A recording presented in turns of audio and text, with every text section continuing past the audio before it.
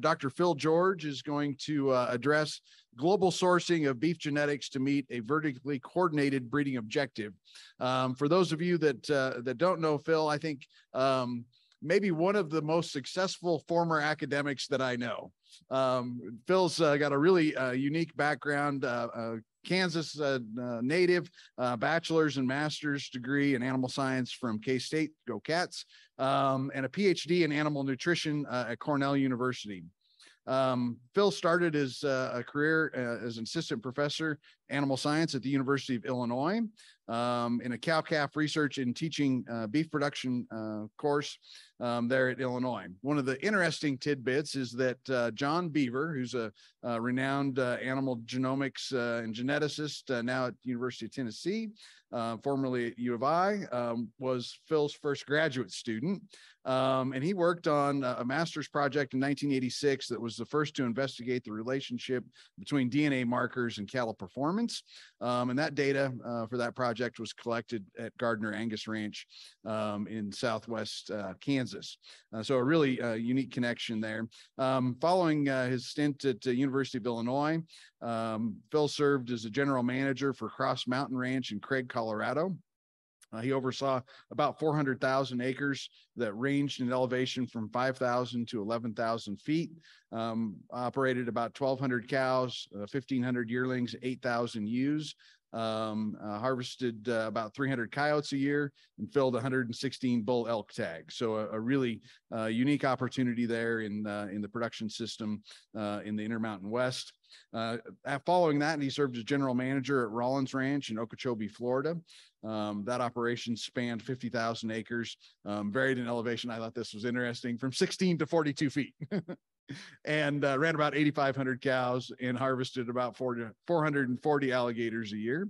Following that, he's worked as the manager at Pine Valley Ranch, Halfway, Oregon, another very large operation, about 130,000 acres, ranging in elevation from a couple thousand to 7,500 feet. And that's a really rugged operation. I've seen pictures of that place. It ran about 1,200 cows at that location. So a unique background in really extensive management systems. And following that set of experiences, took on a role as production director of beef and lamb operations with Miratorg Agribusiness Holdings, based in Moscow, Russia, since 2011. And so Phil was one of the gentlemen that was responsible for sourcing, I won't give too much of your story away, a lot of genetics from the US and Australia to export as live animals to this project. And that's, I know parts of your family, and that's the way we first met. So I've really enjoyed that relationship. He and his wife, Lena, currently reside at their family's ranch in Kansas, near Lebo, that's been in their family for 152 years. So please help me welcome Dr. Phil George.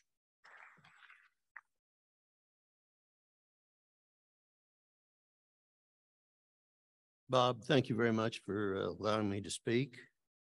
To start with, I need to get rid of my thank yous. Start off with my wife, Lena. Many people have asked where she is. Well, you guys have got a labor problem. You just married the wrong woman. She's home breeding cows right now. So I'm all well taken care of. And also my brother, Vern. He's very instrumental in the project that we carried on for the last 11 years. I started with Miratorg 11 years ago, company owned by identical twin brothers, born and raised in Moscow, trained as engineers, first vice presidents and physicists.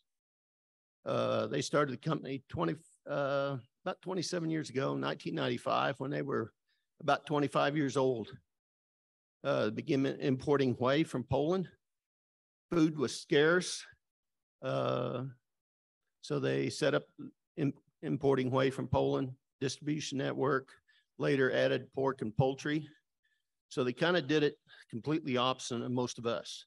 They started actually in the food business, importation, distribution, and gradually added product value to those imported goods, repackaging, and later gone into pork production in about 2005.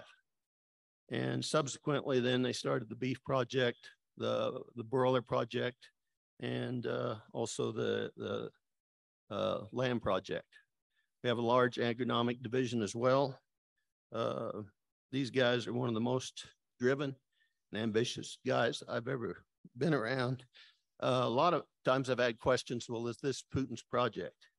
I think Putin has been on the project to visit the pork project, but I don't know he's been there otherwise. And I don't think the money, although the money doesn't come from them. They're capitalists.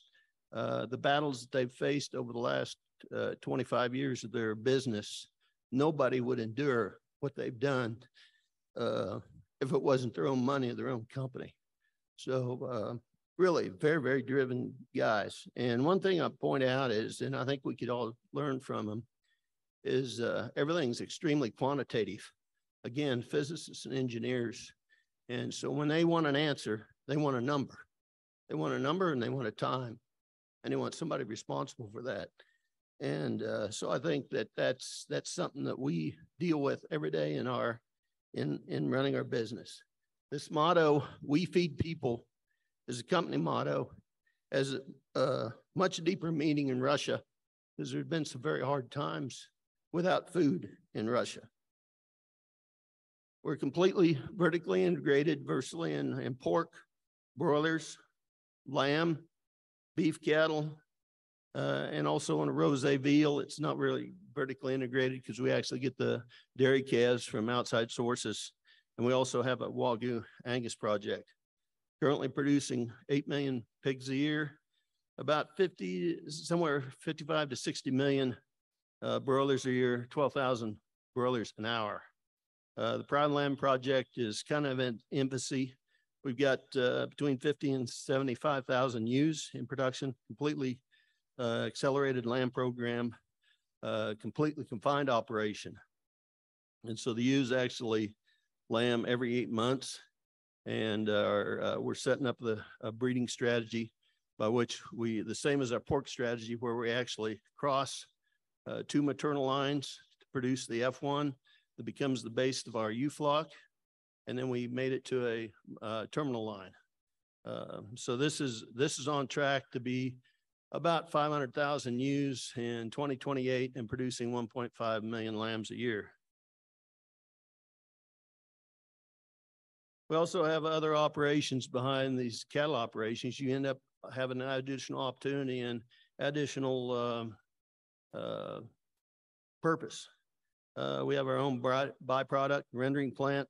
We have a hide processing and tannery that completes the hides to a wet blue stage.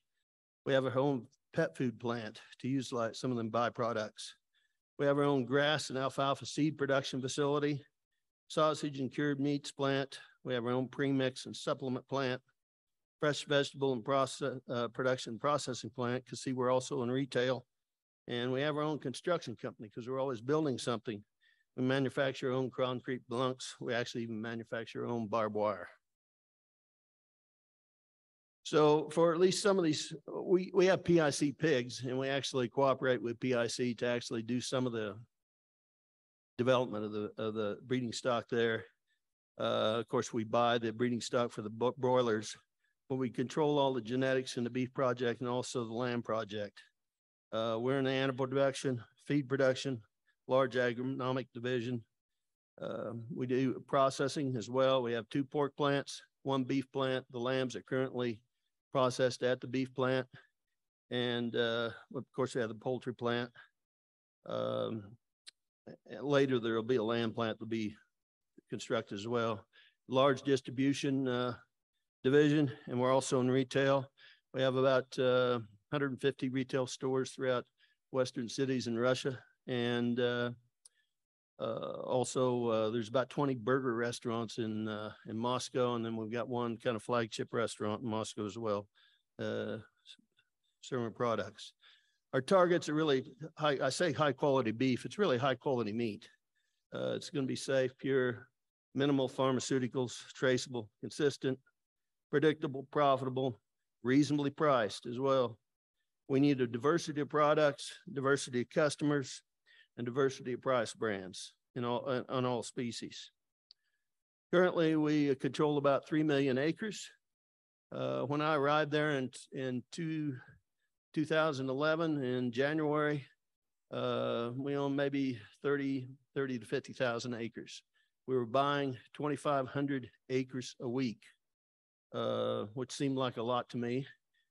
We had no fences, no water systems, no corrals, no nothing. And by the time we got our first shipments in June 2nd of that year, so we couldn't start any construction until April 15th because of all the snow.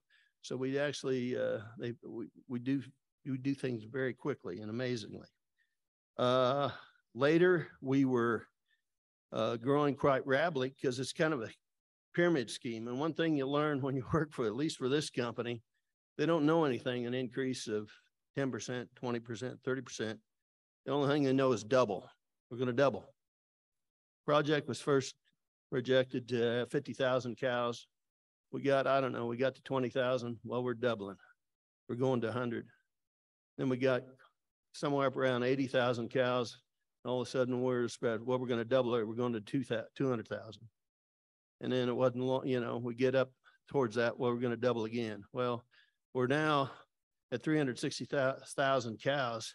I haven't heard the doubling word mentioned just yet, but I don't know, maybe it's coming. But about 500,000 acres in corn production, either silage, high moisture corn, dry corn. That's equivalent to about 75 million bushels. That's a lot. I mean, from my perspective, 250,000 acres of soybean production. We have our own soybean processing facility. 250,000 acres of wheat, triticale, and barley. A lot of that's actually used in pork and poultry diets. Cattle production, we now have 100 farms. There's 3,500 to 4,500 cows on every farm. 50 backgrounding or heifer development farms. We've got one seed stock farm, three feedlots with about 225,000 head capacity. And we got one beef plant that kills 100 animals an hour, about 10,000 a week, or has the potential to do 500,000 a year. There's probably 20,000 miles of barbed wire fence and 250 miles of feed bunks in our project, because we feed the cows in feed bunks, and they're fed about 6 months out of the year, from sometimes late November all the way till sometime in middle of April, 1st of May. This is a picture of a typical farm layout. And once you've seen one, you've seen it all. I designed kind of the corral system. You've got the main corral building, main corral setup. You have this is just a Google Earth shot of the corral layout. You can actually bring 600 pairs into that setup. It's got diagonal pins that feed the alley that goes into a bud box design. Silencer chute in front of the, there's a double alley and then single alley, and the silencer chute setup. You can put 18 cows in that, in the bud box and feed right into that alley system. So if you want to do a mass medication, you can move a lot of cows through there in a big hurry. There's usually 1 or 2 houses built on every farm.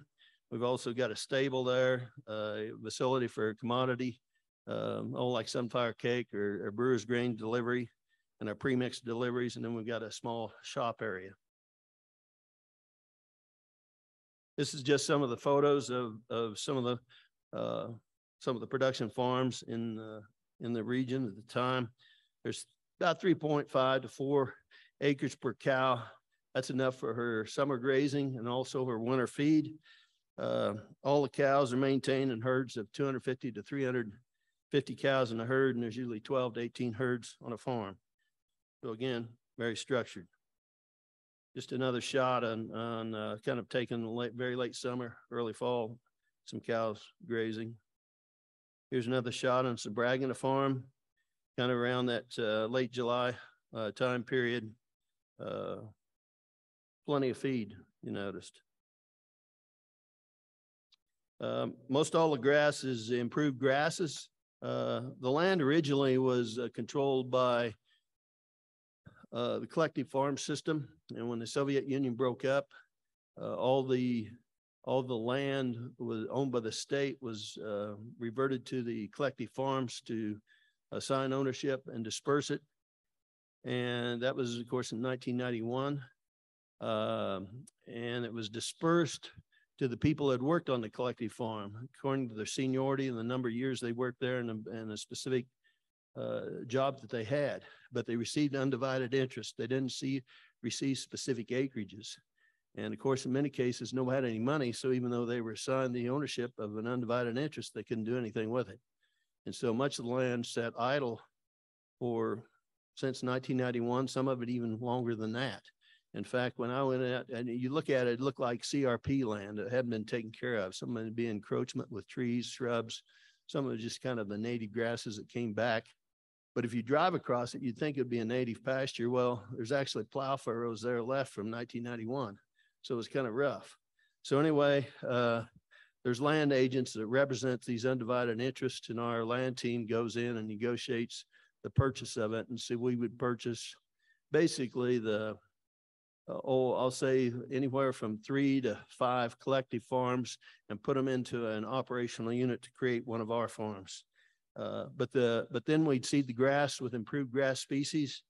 We had a grass mixture. We put together a fescue, orchard grass, timothy, ryegrass, festulolium, small and larger black clover. In the beginning, it was quite easy to do, but as we were expanding and later we began on their pyramid scheme to add 20 farms a year, well, that's almost 300,000 acres. We put out an order for improved grass seed to our suppliers. And the suppliers were, Western Europe, but also Willamette Valley of Oregon and also New Zealand. And we soon found out that our order was larger than the annual production of grass seed of those particular species. So that motivated us to actually go back and decide, well, we need to have our own grass seed production. And so we bought some parent lines and have developed our own grass seed production. And now at 3 million acres, we actually annually reseed the goal is to reseed 10% of the pasture land every year. So we're going to be reseeding almost 300,000 acres of grass seed every year. Corn, we do also raise alfalfa, and a lot of times that's mixed with the improved grasses. Corn, and again, it's corn silage, high moisture corn, earlage, and dry grain. You'll see most all the equipment is from Europe or from the United States. We do a lot of chopping because there's a lot of rainfall in the summer part of the year, a lot of showers. We do put up a little dry hay, but it's hard to actually get it cured out. And so we put up a lot of haylage and silages.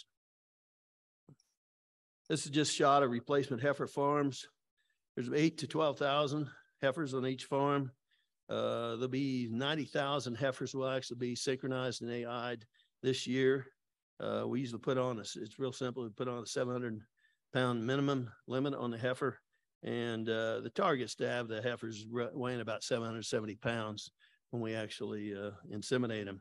We use both the 7-day and 14-day cedar fixed time AI.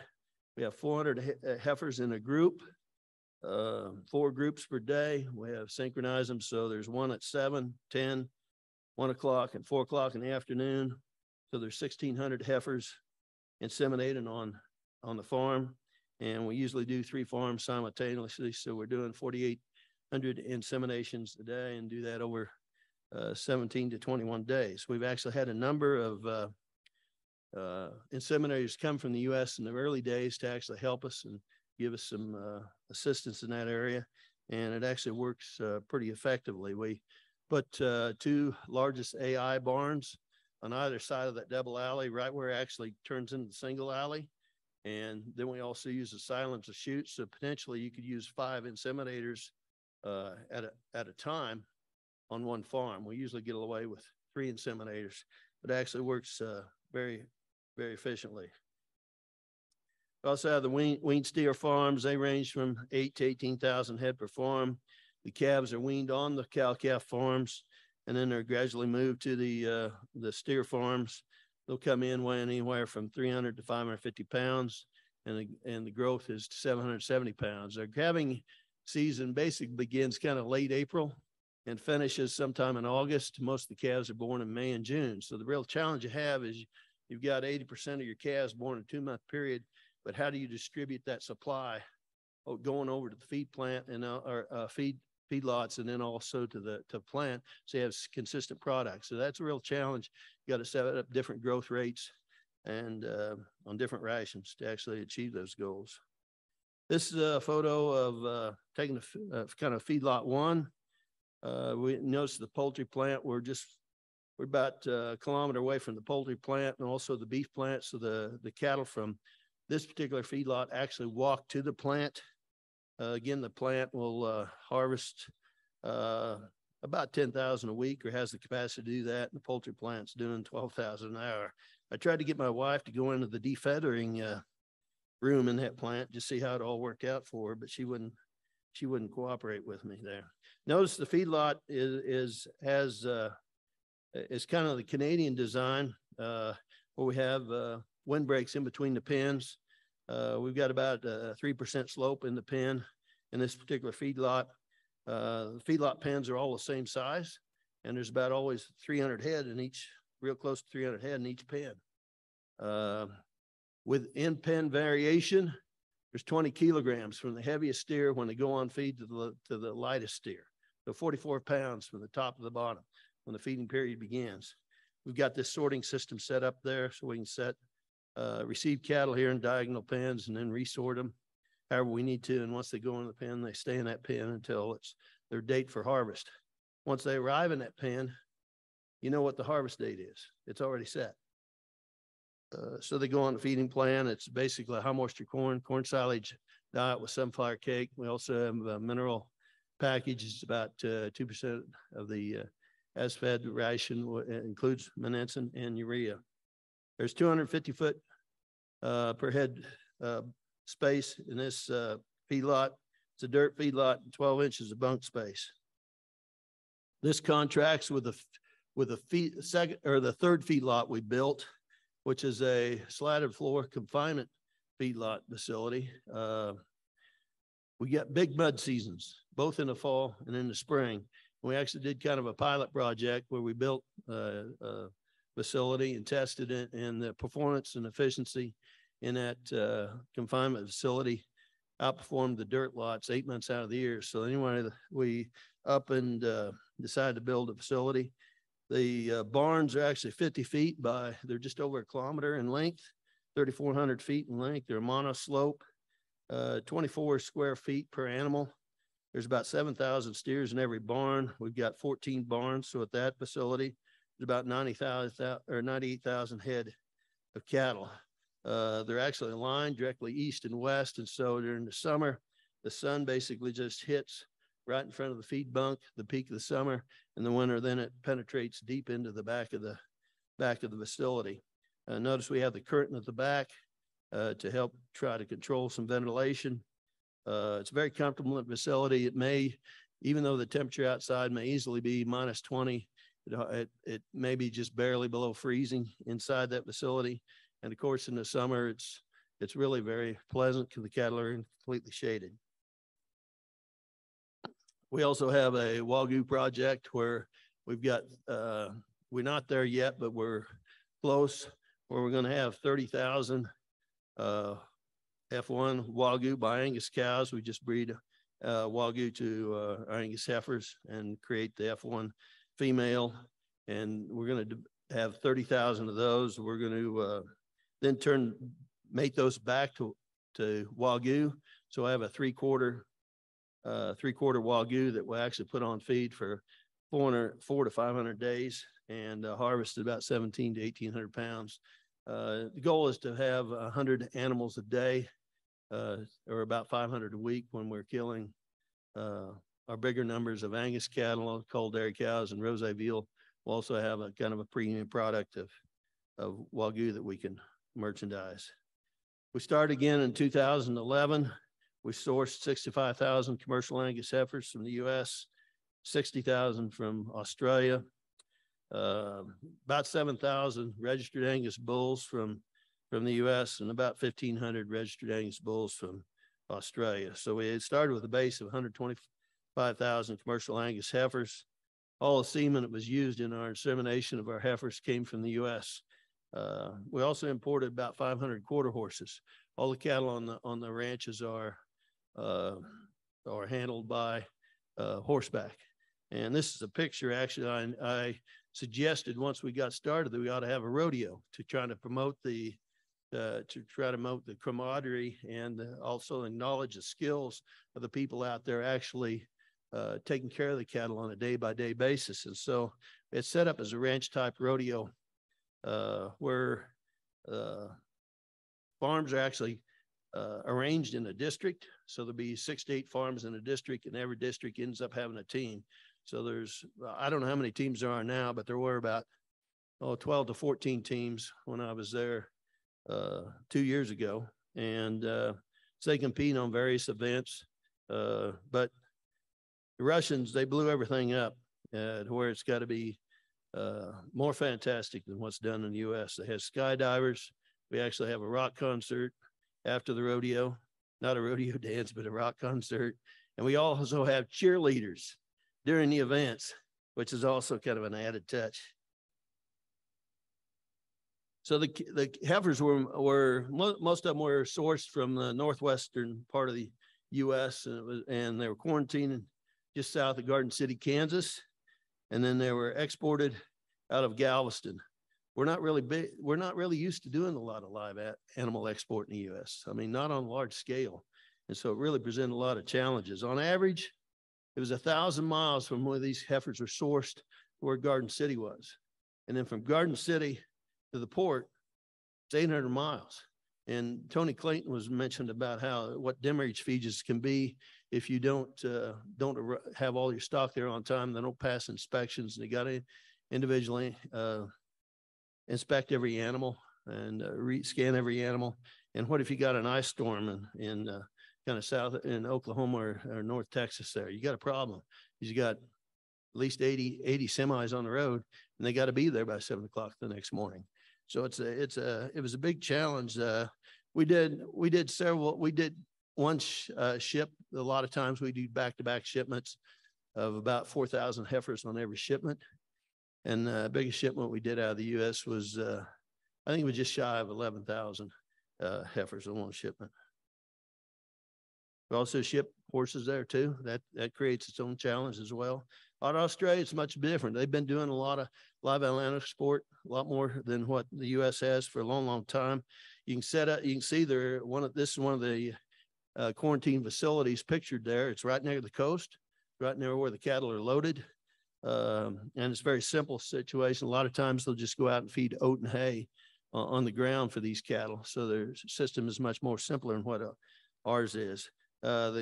Most of the cattle are sourced out of New South Wales, Victoria, and South Australia. Average haul for them was maybe only 150 miles from where the cattle are sourced to where they actually quarantine.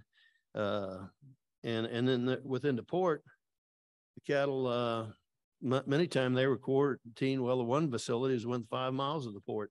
Another facility is maybe 20, another one maybe 30 or 40. So you can do round trips with trucks and control your time and loading of the vessel much easier than what we can in the U.S. So this is obviously supposed to be a picture of Europe, and the Australian voyages would be about 30 days. Cross the Indian Ocean, come up through the Red Sea, through the Suez Canal, Mediterranean, Bosphorus Strait, into the Black Sea, and the port of Novosibirsk. The shipments out of the U.S. would take 18 to 21 days.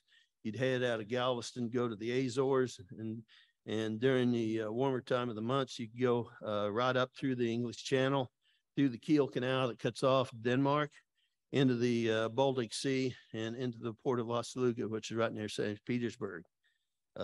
If the Baltic Sea was frozen over, then you'd go through the Mediterranean Sea and proceed to Novosibirsk. But you got to plan how much fodder, how much feed you're going to put on it. You don't want to run short. You don't want to have too much. So anyway, that's the issue. The places where the stars are, that's where our primary locations are. You know, that's right border of the Ukraine and Belarusia. We had farms where the fence line was right on the Ukrainian border, And when I first arrived there, that wasn't a big issue. It obviously is a big issue now. And notice that this little enclave over here to the west, you hear a lot about that now. That's Kaliningrad. That's a territory that was actually controlled by Germany up to the World War II. And the Soviets claimed that territory after World War II. And so now it's an important military installation for Russia. And we actually have 6 farms there with cow-calf farms. And we also have a cooked meals, ready to eat type of plant there as well. So anyway, we're very close to the current action. And also from the port to where the farms are, it's about a 900-mile haul. Or Oslo gets about 600-mile haul. But that's not the whole story. The first shipments that came in, the trucks averaged 40 hours on the road delivering the heifers. And the last truck took the longest, was 80 hours. We lost 3 heifers on that shipment. And you wouldn't think cattle could endure that because they weren't offloaded or feeding water, but the roads are much rougher. And we didn't have very many cattle trucks. A lot of them were loaded into trucks that we typically use for hauling grain. And then they just have boards that would slide into the back to hold the cattle into the truck. There'd be 14 trucks in the front, and then they pull a pup with 14 heifers in the back. So it's amazing what cattle are actually able to do and withstand. But once they get there, they'd actually drink and eat a little, but they basically just rest for about 3 days before they were what you'd call back to normal. This is a more close-up of the branch region where the headquarters of the operation really lies. Chernobyl is about, well, let's see if I can get it down here, right here. And that's one reason this region was closed for 25 years for anybody to go in and do anything with. And when we arrived there, there's maybe 5% of that whole region, oblast, that's a state, was any kind of production at all. And today you go in there and I'll say more than 95% of all that land is productive. So it's great to see. So all of a sudden you see land that goes from non-production. You can imagine what it does to local economy and tax base where it's 95% production. There's been just a complete evolution of everything in that region and everybody's life in that region. The green stars basically represent farms. And they're in that region. We actually have more farms, and I've got stars there, and the red farms or the backgrounding farms. And then you've got the plant centrally located there, right here. And then you have feedlot 1, you got feedlot 3 down here, you got feedlot 2 over here. And you can see that basically there's not long distances from the farms to the backgrounding farms. They're all easily within an hour's drive. And the plant, the feedlot to the plant, is 2 hours drive. So anyway, we don't have any cattle arriving in the middle of the night, and there's no stress on the cattle. There's no reason to ship cattle are under stress or anything. You wait till the right time. The cattle always arrive during the day. One thing is we do buy domestic cattle in Altai, and that's 3,000 miles away. And that's a week's transport. And I never been able to get the answer if they're ever offloaded and for rest and reloaded. They never share that information with me. Comparison to the Australian heifers and U.S. heifers, I would say, and this is information kind of from about 10 years ago when we actually bought the cattle. I'd say they're finer bone. They were smaller cattle. Typically, the mature size on those cattle would probably be 1,100 to 1,200 pounds versus most of the heifers we're buying were at least 1,250 pounds mature weight, if not 1,350, and probably some of them a lot bigger than that. But the Australian heifers were very easy fleshing heifers, and they adapted extremely well to the environment in Russia, even though none of them, or I'll say none of them, hardly any of them had ever seen water freeze before. So this photo down here is the first shipment that came in. We actually got 6,000 heifers out of Australia. They arrived June 2nd. It would have been coming into the Australian winter. And so they had long hair when they arrived, but they're arriving in a different photo period and arriving in Russia when it's Russian summer. Russian summer is not hot. It's typically kind of the hottest temperature is kind of middle 80s. But nonetheless, most nutritionists would tell you that they've got a copper deficiency. Well, they didn't have a copper deficiency. It's just dead hair that hadn't actually shed off. But those same heifers, January 15th, following year, there they are. They're standing there. They're completely black, all shed out, got a new hair growth, and it's minus 30 there. It was minus 25 to minus 30 all the way through January and February there. We don't keep them inside. We actually bed them, provide portable windbreaks for them. We have good corn silage, high forage diet. That's very well, but it's amazing they still kept their ability to acclimate from the old world, Scotland, from a century or so before. We also imported a lot of feeder steers from Australia. Usually, it was 4 or 5 years, we imported 50,000 feeder steers from Australia every year. About 75 to 80% of them were Angus. The balance would have been the English cross cattle. You'll find some pretty good shorthorn cattle there as well. Coming in with an average weight of 775 pounds. We shipped, the biggest shipment we shipped was 22,000 head. I can never imagine being able to do that and put that many on a vessel, but we did that. Seemed to work fine. The real story here is kind of interesting. As they arrived somewhere between December 1st and May 1st. Many of them were around December, January, February, March. I mean, it is cold. It's not, you don't have any Chinooks, you don't have any warm-ups. It's cold. The warmest temperature you'll ever see in that time period may be 0 degrees Fahrenheit. But for the most part, it's going to be minus 10, minus 20, maybe occasionally minus 30, but it's cold. And so you've got cattle that are completely acclimated to summer, have absolutely no hair. Metabolically, they're ready for summer. And they come across the Indian Ocean, enter the Suez Canal. It's really hot. Go in the Mediterranean, start to get a little cooler temperatures in the Black Sea, but you really don't have any cool weather coming until you start north out of the port of Novosibirsk. And so they arrive on our farms, and all of a sudden, it's like taking somebody from the summer without any coat and putting them in a chill freezer at minus 20. And so anyway, we end up bedding these cattle in straw that would be about 3 feet deep. And of course, we had our high quality ration on feed, but they weren't really used to eating fermented feeds, but that's what we gave them. They learned real quick.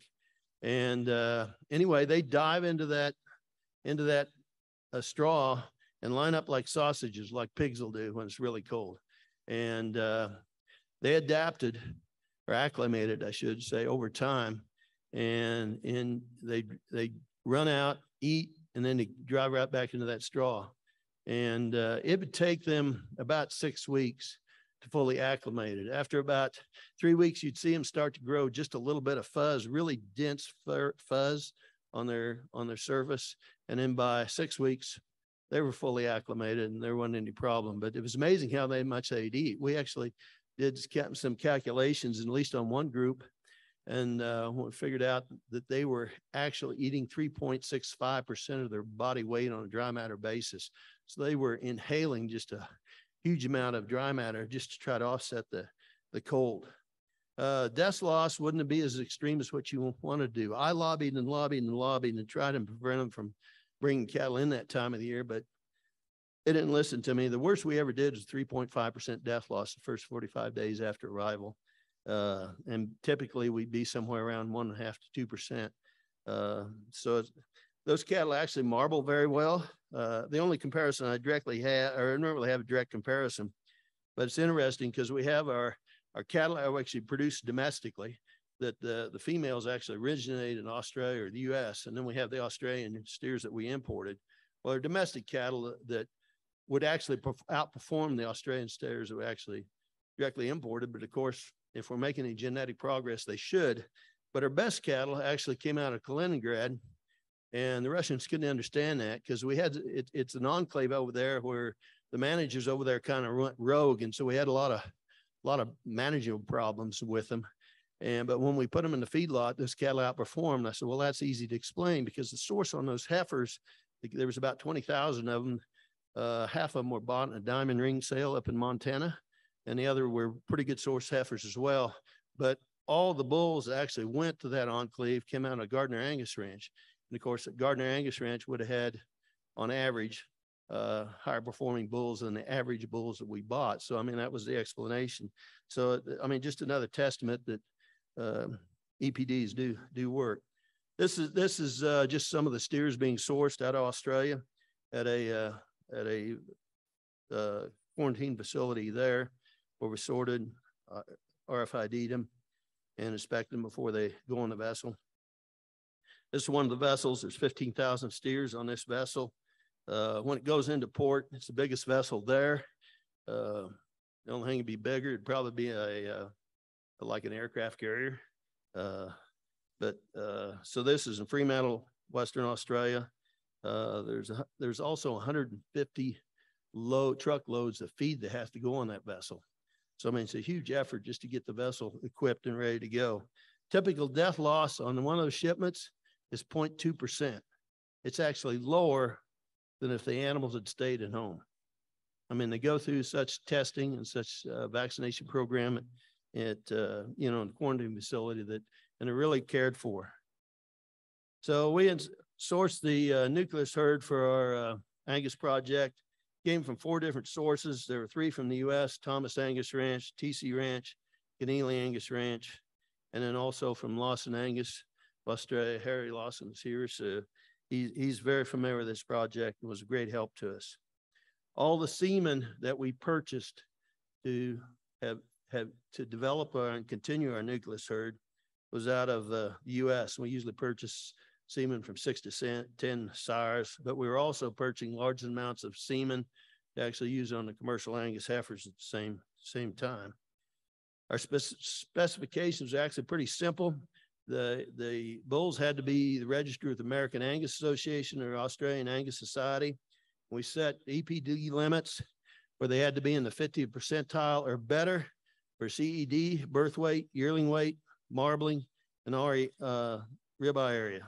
They're 12 to 16 months of age, 32 centimeter testicles, structurally sound. If there's any bulls that acted up when I inspected them, we threw them out. And Australian, they typically develop bulls much slower than what we do in the U.S. They don't hard feed them.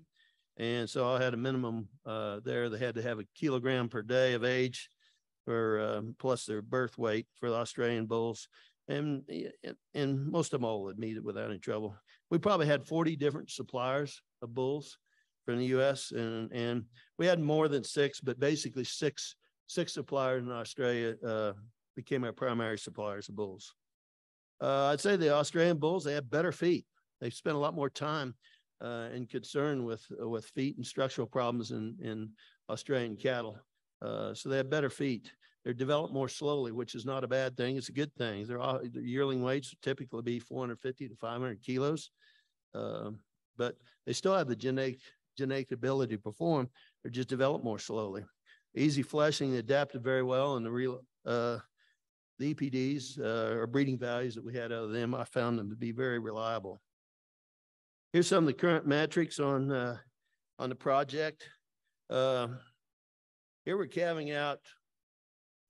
Well, first step was 6,000 heifers, but then we rapidly grow where we're calving out 60,000 heifers a year.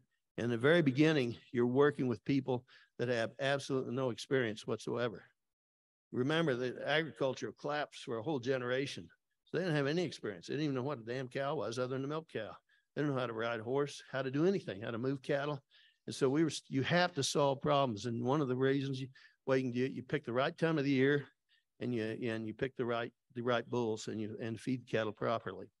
But we performed a lot better than I thought we would. Our dystocia was less than 1% even in our heifers. And that's the good news. The bad news, if we had a dystocia problem, the calf was dead essentially 90% of the time, and the cow was dead half the time. So you want to solve those problems as much as you can.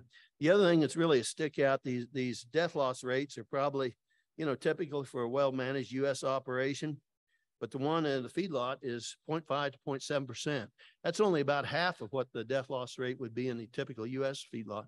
But again, we don't mix cattle from other people as a rule, and the cattle are never stressed, and we have a very strict vaccination program. So that the conception rates are kind of I'd say pretty much in line with what you'd like to see here in the U.S. You'd always like to see better. Feedlot gains, remember, we don't use growth implants. We don't use repartitioning agents. So they're basically, and we feed the cattle to very heavy weights. Notice down here, yield grade 4.8. It's too heavy. But feed is cheap in Russia. It's about a third cheaper than what it is in the U.S. The only thing I can figure out why that is because it's what they allot the cost of production to the land cost. In the U.S., the cost of producing grain, about half of it is the cost of the land, a third to half is the cost of the land. But in Russia, land is cheaper, and so the cost of grain is produced, at least the way these economics, our economists figured it out. But prime, we were getting 50 to 70% prime on our cattle, again, with no implants and taking those heavier weights. And that has a great value to our customers. One thing about goes back to our objectivity within our owners and whatnot. We set very specific targets for our production herds, what we needed to achieve in the next 20 years, where we were, where we needed to be. We did this for carcass value, feed efficiency, fertility, longevity, serving capacity, and also immune resilience. So you go back and you look at the equation Richard Burton published way back in 1999. Maybe there's people that published before him where the delta, the rate of genetic change is a function of accuracy, intensity of selection, standard deviation of the trait, and general generation interval. We created these huge spreadsheets where we actually looked at these different traits that we thought were economically important and different systems where we could actually produce bulls, and how quickly could we get to those targets. We looked at using genomics versus no genomics. We looked at AI only versus AI plus IVF in the nucleus herd, conventional semen, and also sex semen, and a strategy where we had a multiplier herd versus where we didn't have a multiplier herd, where all the bulls for the production herd were actually produced directly from the nucleus herd. We also looked at crossbreeding or discuss prodding, and I always get this question, and it always comes down to which breed and which traits. You look at maternal traits, you're concerned about calf viability, birth to weaning, fertility, longevity, and we really don't have very good EPDs for any one of those. But I actually took a pool of what I would say maternal Angus bulls would be, and also a pool of Simmental bulls that would be very maternally strong maternal traits, and also a pool of Hereford bulls. And then I took the average of those EPs and applied the crossbreed EPDs created by USDA Meat Animal Research Center. And at least what that tells you with is if you actually use those pool of bulls, you'd actually increase, at least on the Simmentals, the Simmental would increase birth weight quite a bit. You really wouldn't lose much in weaning weight, but weaning weight's not really important to our project. Yearling weight and carcass weight is, and you'd be sacrificing quite a bit of marbling. You get more ribeye, but there again, ribeye is okay, but it's not that important in our carcass value. And the Herefords, you'd be giving up a lot. We also looked at terminal traits. Morbidity, mortality is important. Feed efficiency be important. Carcass value important. Again, I took a pool of 5 or 6 good Charolais bulls that would be good terminally to use in our project, and look at Charolais, Limousine, and some terminal bulls, some Charolais breed. You're going to have substantially more birth weight, but it's amazing if you do the selection within the Angus breed, you can get some bulls that can really grow. So anyway, when you get right down to it, look over here at carcass value. You're getting up a lot of carcass weight, you're getting up a lot of marbling. And that's really important in at least on our project. Now, this is just on paper. So I think I've actually proposed some crossbreeding experiments, and we've actually got Hereford semen from a Hereford bull in there now, where we're trying to create some black baldies, but those experiments take a long time to find out what's actually would be the right strategy for us to use in our project. But right now, it's just a small experiment. This is kind of comparing the two strategies for producing bulls for the Angus or for our production herd. This one has a nucleus herd, which you have real intensive AI, so maybe some embryo transfer, but you also have a multiplier herd of about 16,000 cows where you're actually doing everything in natural service. So it's real simple. You don't have a lot of management problems. You produce about 8,000 bulls out of there, and you select 4,000 of them, become your replacement bulls to go on a production herd. You compare that with a system over here where you've got a nucleus herd of about 1,200 cows, but you separate them into terminal cow, or essentially terminal herd and a maternal herd. So they'll actually have high traits for terminal traits or maternal traits. And you do intensive IVF and AI on those. You're producing 2,000 bulls out of the terminal of cows to go on the production herd. And then you're producing about 2,000 bulls plus 20 AI sires to actually be used on the production herd. And when we actually did this, showed out real quickly, at least on paper, that we could not, with using the multiplier herd strategy, we could not meet our objectives on many of our traits. Some of them were taken 50 years. There was even one trait that was taken 99 years to meet our objectives. Whereas if we actually use the strategy on the right with the intensive selection within the nucleus herd and using IVF, we could achieve all our genetic targets that we wanted to within 20-year period. So obviously we chose that structure. So we have 400,000, or we will have 400,000 cows by the end of the year. We have 360,000. We've got 90,000 heifers that are being AI'd this year. We actually end up having 50 terminal farms, 50 maternal farms. All the offspring from the terminal farms go to the plant, go to the feedlot and the plant. The maternal farms, they generate replacement heifers, both for the terminal farms and also the maternal farms. Those are animals that cull went in to go and feed the plant. So why do we have so much great emphasis on genetic progress and a vertically integrated enterprise? Genetic control. It's the only way you can ensure predictability, consistency, and quality for your customers.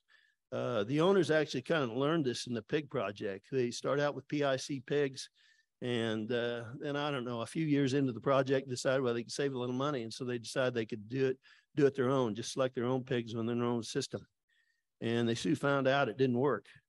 And so anyway, they have that experience, and that's also, I didn't have to fight that battle. They were believers in genetic control and genetic progress and been very strong performers of that. Another big benefit of our project, if there's any benefit to be captured gained from genetic progress, we're going to capture that dollar value in our system. It's not going to get away from it. It's much different in most of the U.S., where you've got bull producers are selling maybe highly efficient bulls to cow-calf producers who are selling their calves to the feedlot owner. Well, the feedlot owner is probably the one benefiting from the feed efficiency. It's not the person making the genetic progress in the very initial bit to capture that. He's got to sell the idea. And whereas in us, if there's genetic progress and money to be made, we're going to make it. Once our genetic engine is going, we believe we can add $6 million a year to our bottom line. And it's not there yet, but I'd say within the next couple of years, it's going to be well on its way. That's adding $15 per cow unit per year, or $300 per cow unit to our 20 years of progress. So once it gets going, the first year, we're gaining 6 million, the next year, 12, 18, just keeps on and going. So 20 years, we expect to add $120 million to the bottom line. That's real money in a project that's about $1 billion a year annual sales. So we'd be increasing it by 10% just from genetic progress.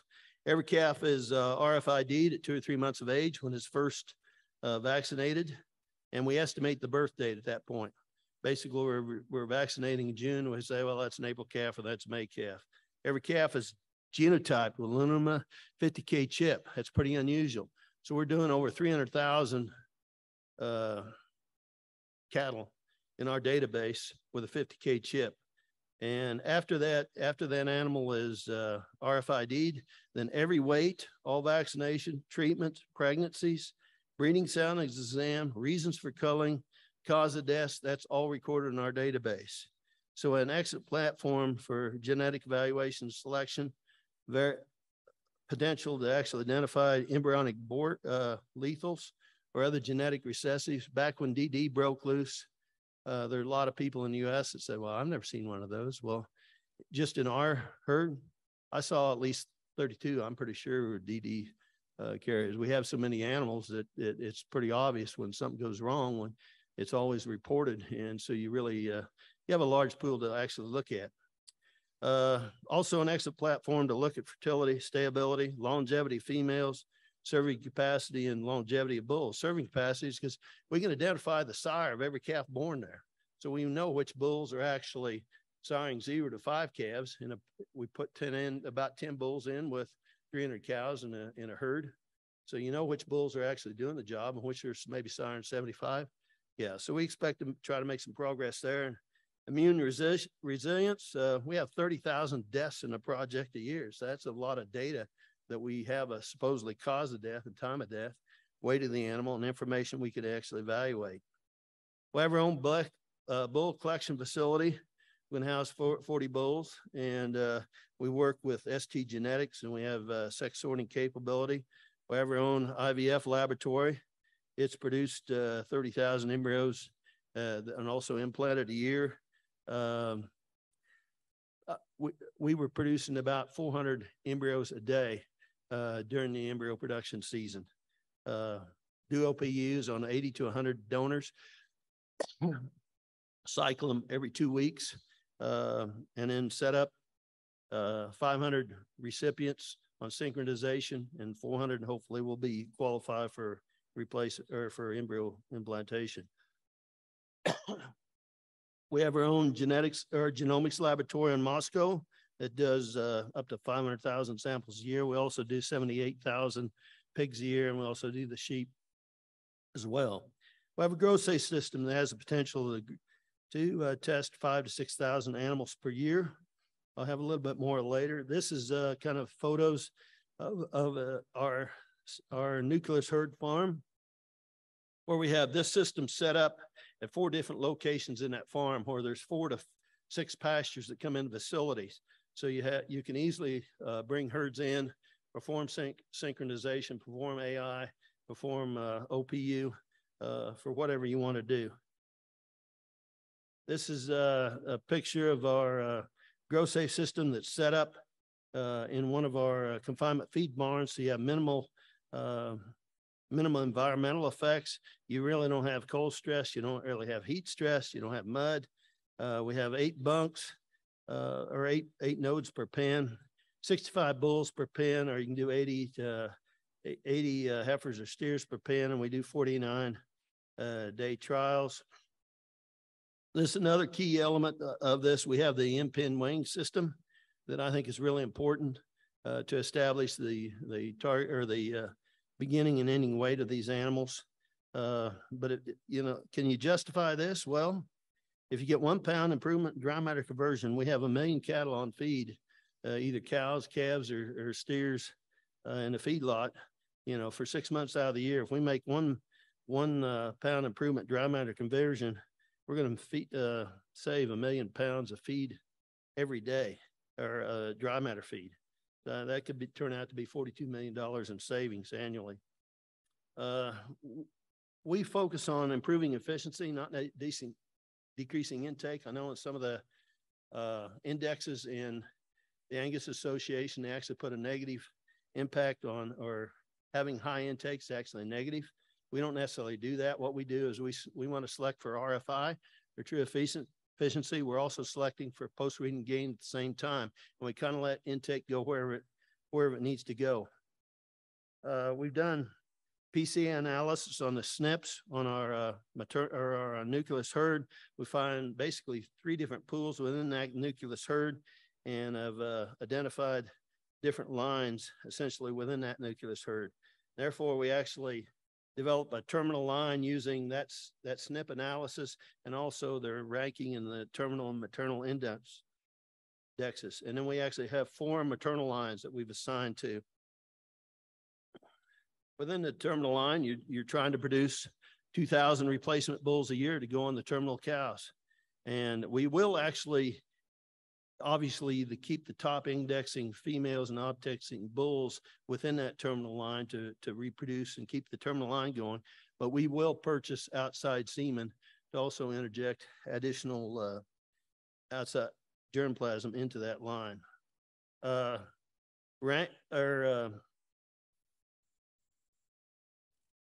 Matings are based on SNP evaluation to avoid inbreeding, not based on pedigree. So we look at SNPs a lot. Same thing with maternal, 4 maternal lines. Each lines produce 500 replacement bulls a year. Their selection criteria is identical within that line. The top indexing heifers and sires are actually maintained in the line. Again, we will bring in outside semen to try to improve that line and keep that line going.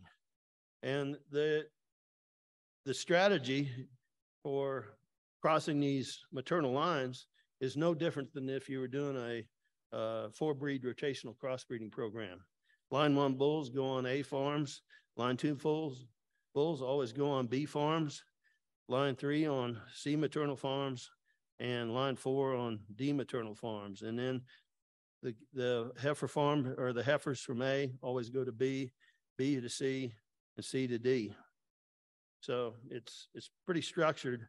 And then terminal production farms, they get replacement heifers from all the different farms, but they have to be high ranking, or the highest ranking ones on the maternal index. And of course, we use phenotypic data, pedigree data, genotypes, all that into single step methodology to make our genetic merit estimates and our selection decisions. And then our terminal index, carcass value is really heavily weighted. And that's basically carcass weight and marbling. Efficiencies also heavily weighted. Post-weaning gain and residual feed intake, longevity, serving capacity, and morbidity and mortality is all components of that. Maternal index is heavily weighted on fertility.